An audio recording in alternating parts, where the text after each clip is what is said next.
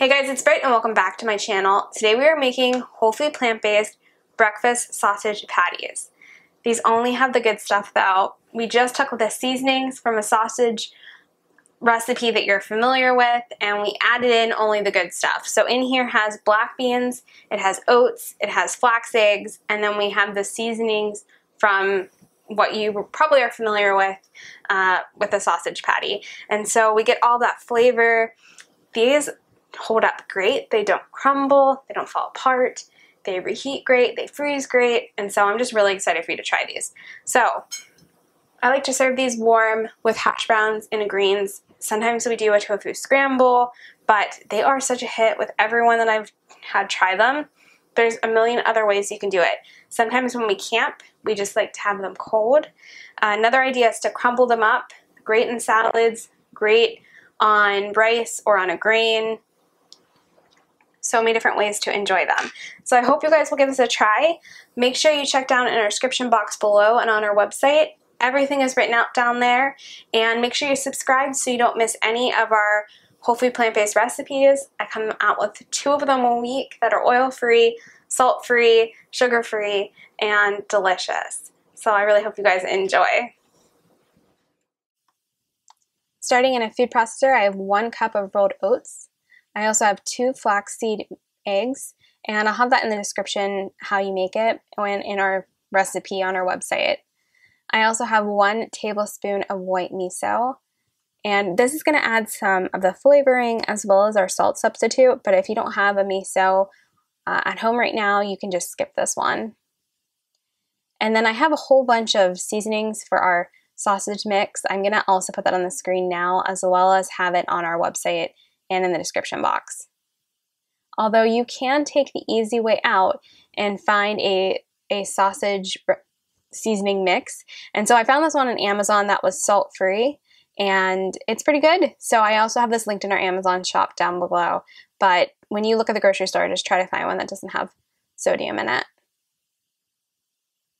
So you can always just take the easy way instead of measuring out all the seasonings.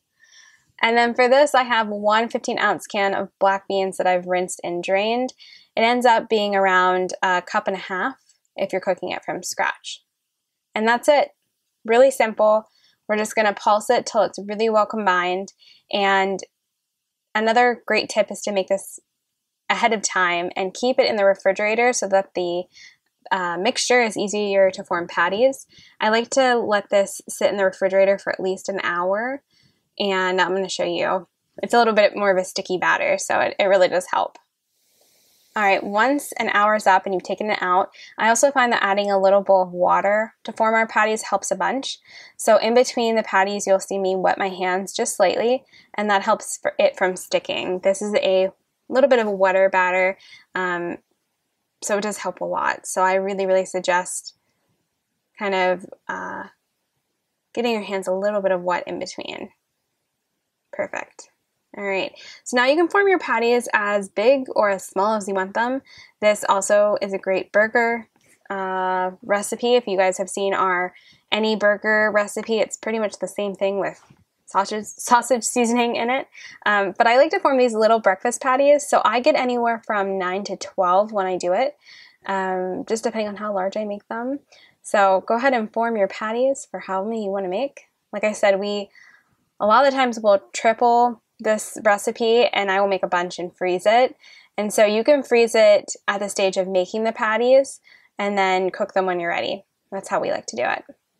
And they also hold their shape really well and we add them in so many different things. So I would say right now this is a recipe I'm making every couple of days because it's such a hit in our house. But go ahead and form all of your patties. Again, it's going to be a little bit of a wetter batter, so you might want to wet your hands in between or really let it chill in the fridge beforehand.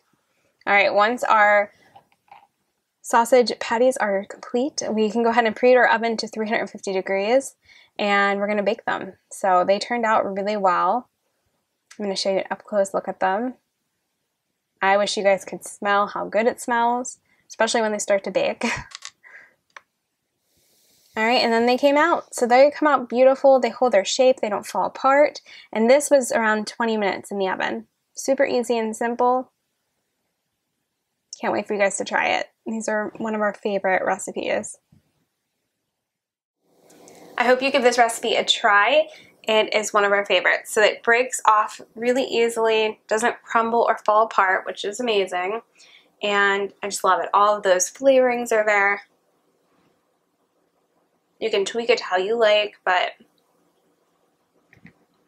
this one's a winner for sure for us. I hope you guys enjoyed this video. Make sure you're subscribed, give this video a thumbs up, leave me a comment, and I'll see you very soon for the next one. But go enjoy some breakfast patties that you made that are delicious and nourishing. So I'll see you guys very soon. Bye.